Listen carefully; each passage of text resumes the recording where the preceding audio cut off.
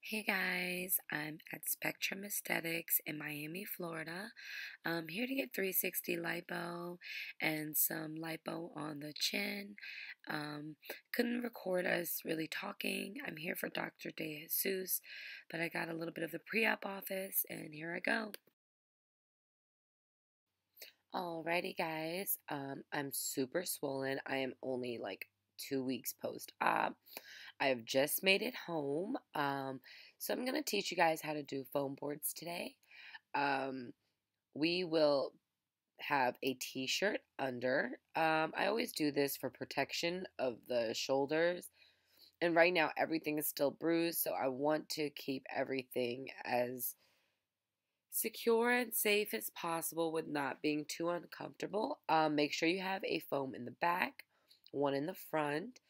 And now we're going to do the ones on the side. On the ones on the side, let's do a little bit of separation between them because when you bring up the faja and when you tighten up the straps and you buckle in and you zip up, it will come together. So you don't want them to overlap. So give them a little bit of space in between so that they will have, enough room for when you do pull up your faja, because once they overlap, it is so uncomfortable and you got to redo it all over again. So you want to learn how to do it right the first time.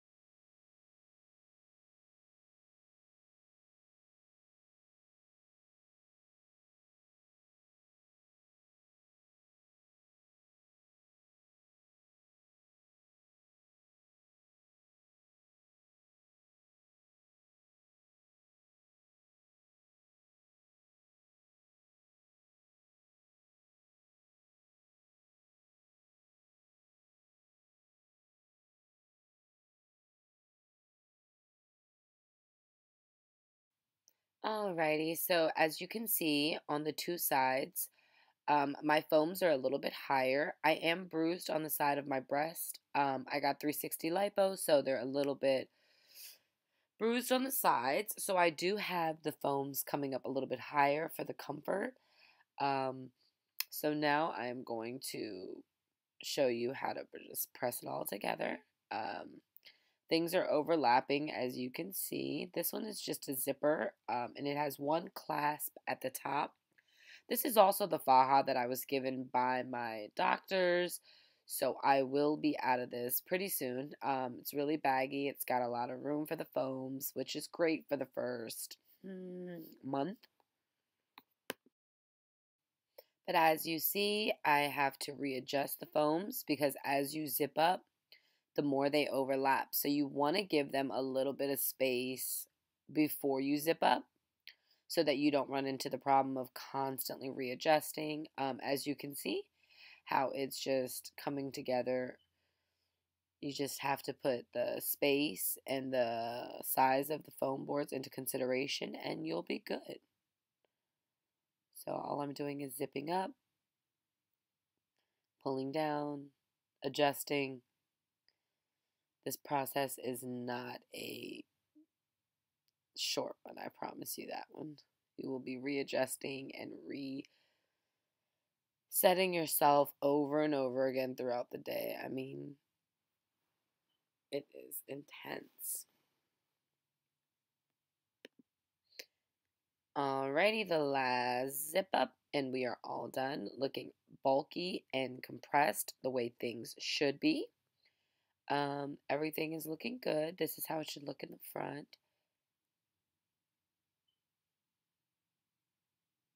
Now, here's the back. Do not follow my instructions. There's a little crooked, but you can do better than that. Alrighty, here is my stage 2. I am so glad to be out of the foams and the stage 1. This has a built-in bra, but I'm going to give you guys a closer look because I just feel like this is not doing any justice. And here you go, This is a more closer look. There's a built-in bra that has the buttons in the front. The bra does not completely come off. There's these awesome wire metal things in the front and the back that make it so much more of a silhouette, you see? And the butt part is just a silk, nice, smooth material. Alrighty, so this is my last faja. This is my stage 3. This one just doesn't have a built-in bra. I put a sports bra on top of it, and it also has the wire compression that I was telling you guys about in the second stage one. Be careful, they do leave indents, but they do give you more of a snatched feel. But this is all.